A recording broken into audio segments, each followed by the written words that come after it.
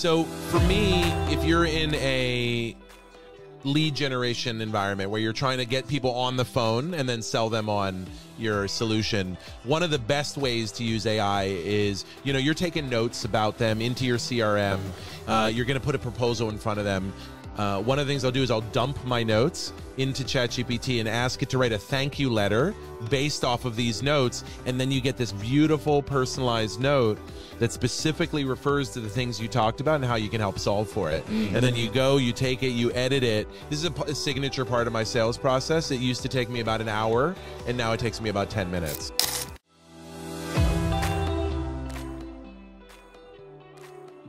We're here with Dan Grech from the Biz Hack Academy. He teaches small businesses just like yours how to use AI in marketing and sales. Dan, what's up? Mark, awesome to be here. Me too. Dan, tell me, why do small businesses need to be using AI now? A lot of times you hear AI is talked about AI versus human.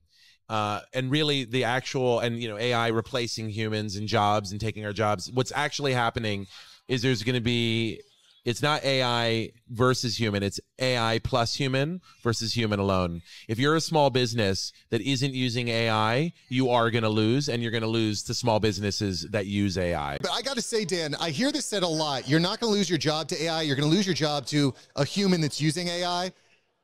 What's the difference? I'm still losing my damn job. You are still losing your job, but you could be the guy who's keeping the job or taking the job.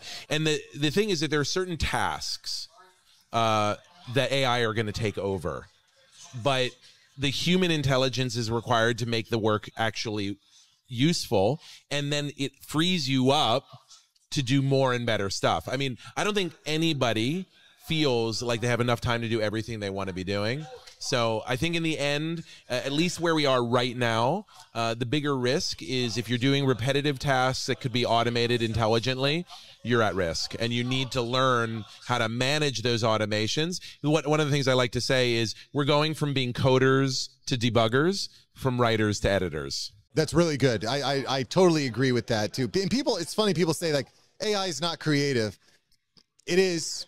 It is. Have you seen the art? Have you seen the music? Have you seen the written word? It's very creative. It's incredibly creative, and it's also an instigator of greater human creativity. In other words, if you use it like a brainstorm partner, it'll help take you to new and different places. Let's talk about sales, because I think listen, I'm an entrepreneur. I want to make some damn money. I want to make some more money. So where can I use AI to facilitate more cash in my pocket? So for me, if you're in a lead generation environment where you're trying to get people on the phone and then sell them on your solution, one of the best ways to use AI is, you're taking notes about them into your CRM. You're going to put a proposal in front of them. One of the things I'll do is I'll dump my notes into ChatGPT and ask it to write a thank you letter based off of these notes. And then you get this beautiful personalized note that specifically refers to the things you talked about and how you can help solve for it. And then you go, you take it, you edit it. This is a signature part of my sales process. It used to take me about an hour, and now it takes me about 10 minutes. I was using no, it wasn't. I am using this program called Avoma.ai. It's a Zoom assistant.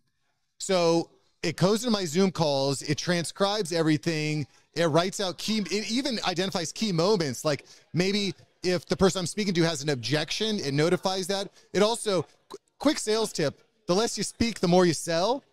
It'll also identify who's doing the most speaking. So it's kind of funny, like after I get off a sales call, I'll be like, damn, I spoke 60% of the time. How do I get down to 20%? So anyway, Avoma is a tool that I've really liked. How do you spell that? Avoma, A-V-O-M-A. I love that, because what it does is it's allowing you to train. It's allowing you to improve. It gives a whole new set of sales management tools. So, there's a great line in sales. They say that, salespeople grow your company, sales managers grow salespeople.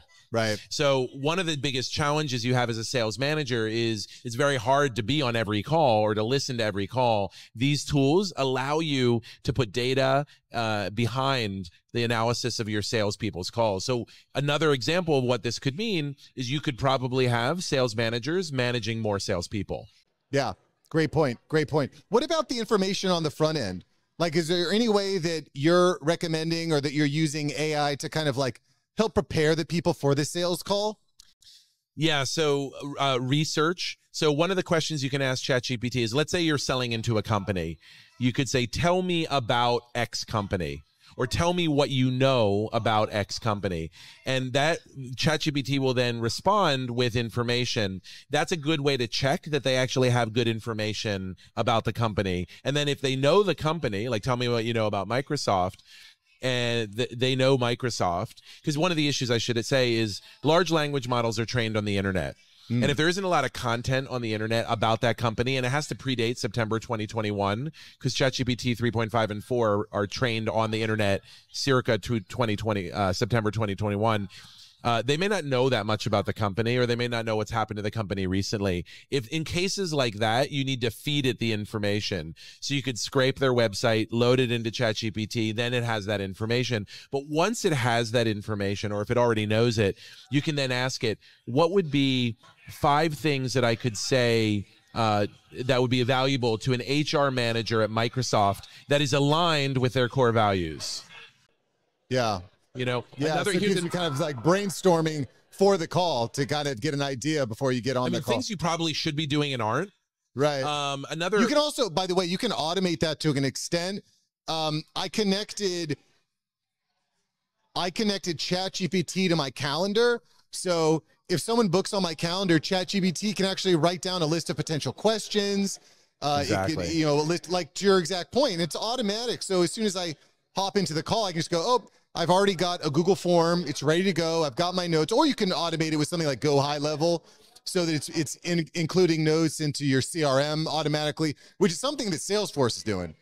And that's so we were talking about this a little bit. You're like, listen, the big guys, the Salesforces of the world, like we don't have, as a small business owner, you don't have the same resources to compete. Yeah, basically, I want to give one other quick idea before we move on and talk about how this is getting integrated in HubSpot and Salesforce. The other little idea, this is a tidbit, but I don't know if you guys can hear it, but there's a lot of background noise because we're right now in Tampa for the EO Nerve Conference. EO is Entrepreneurs Organization. So it's happy hour time. You're standing between me and a drink. But one of the best use cases I've ever heard from a sales perspective is, we all know that the pregame for a conference is where it's all at. What you should do when you go to a conference is have lined up 20 phone meetings, in-person meetings with sales prospects. Do any of us do it? No, we don't.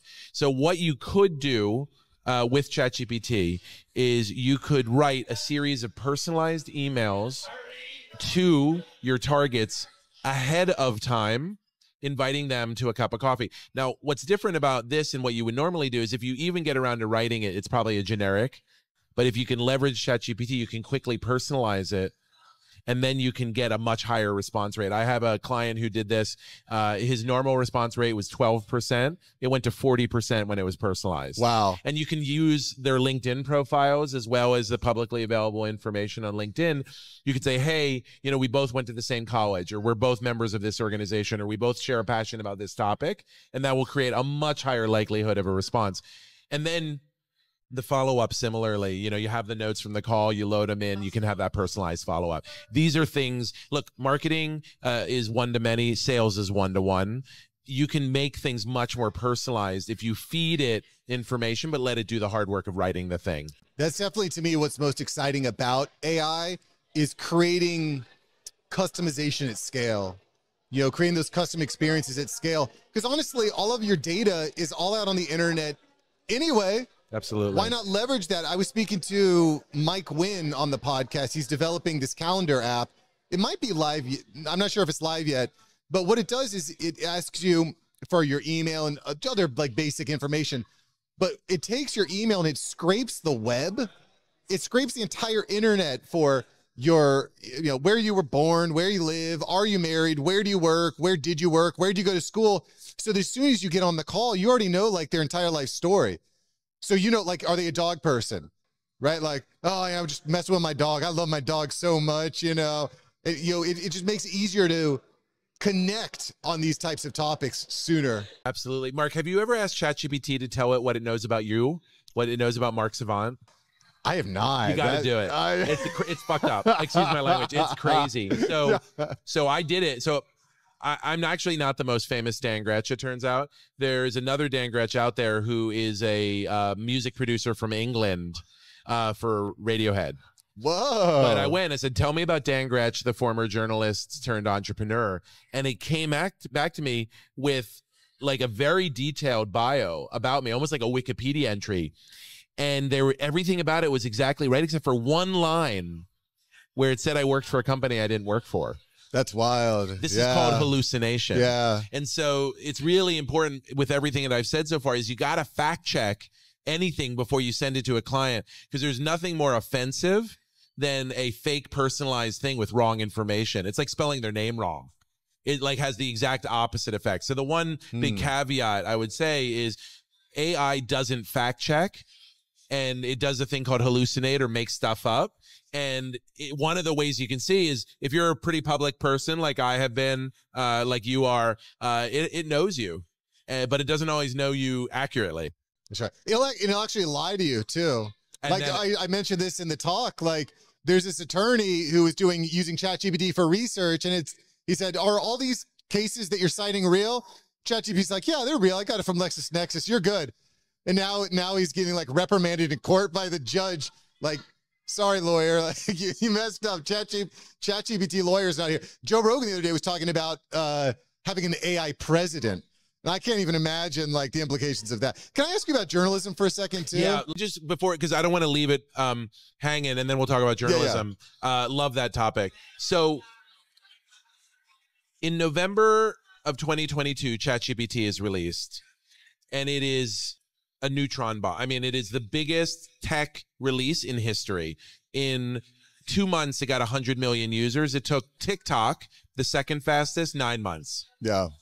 Threads ended up getting there faster, but only because they just were leveraging Facebook. Instagram, Yeah, Instagram users. So we've never seen anything like this in the history of technology.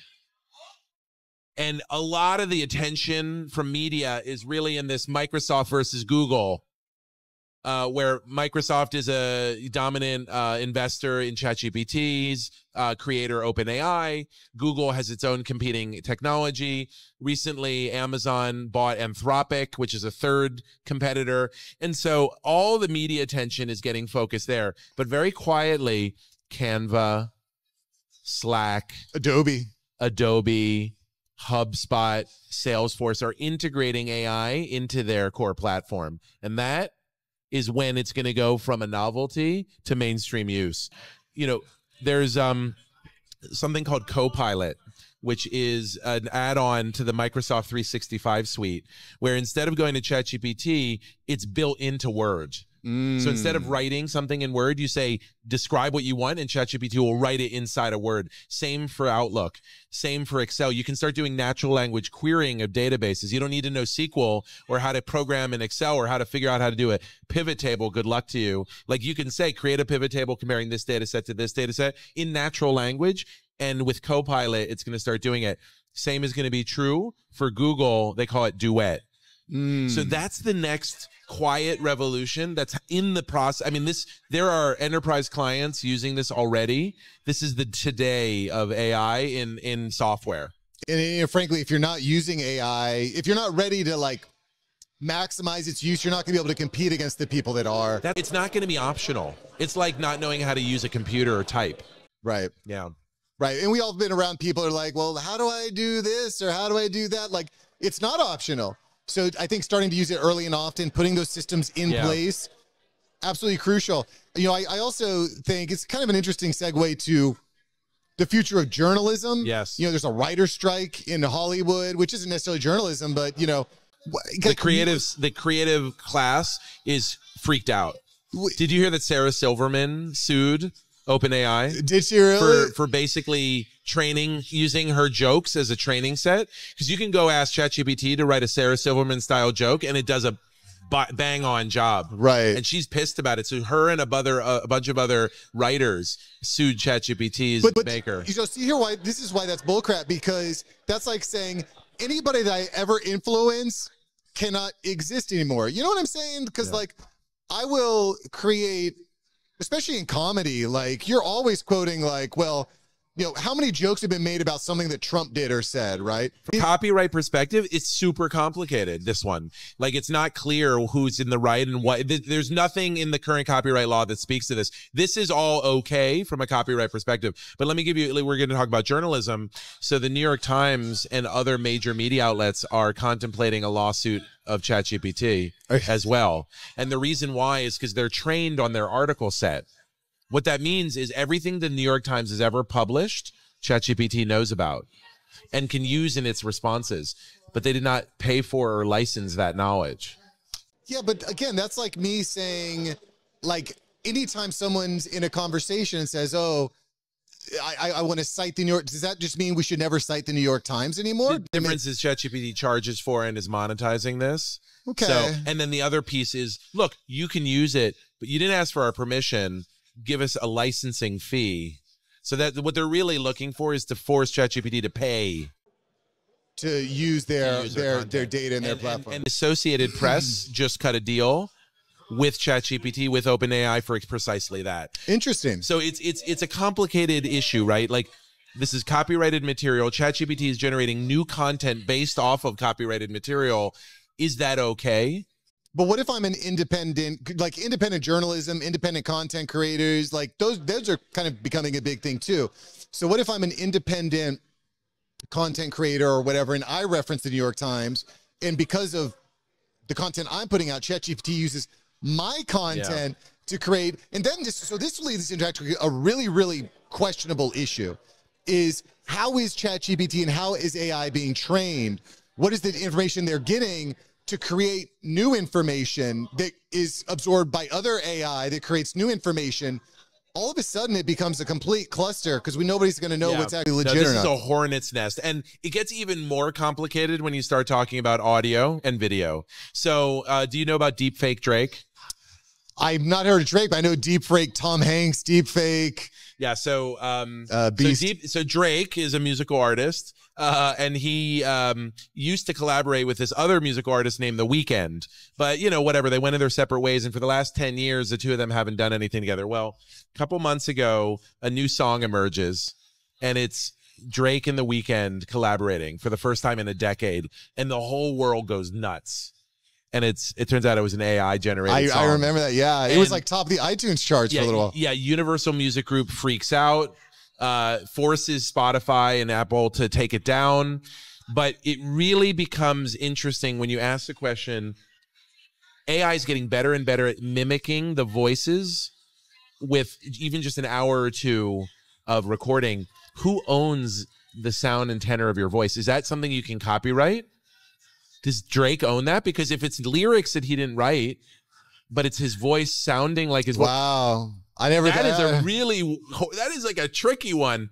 So where is the line is very blurry. Well, and to your point, this has not been solved. It won't be solved. I actually confronted Matt Gaetz about this a few weeks ago. I was at an event. I was like, dude, y'all are like, why is nobody talking about AI and how it impacts society as a whole? Yeah. Like, you're like, okay, Kamala Harris has it, problem solved. Like, what are y'all doing? Because this is going to come. But the flip side is not to go off the deep end of like all the fears and the bombs and the war and all the cyber warfare that's happening. But I think with this AI revolution that has not been solved, it creates massive opportunity for those that are getting involved, finding solutions, finding unique angles, because it's so new.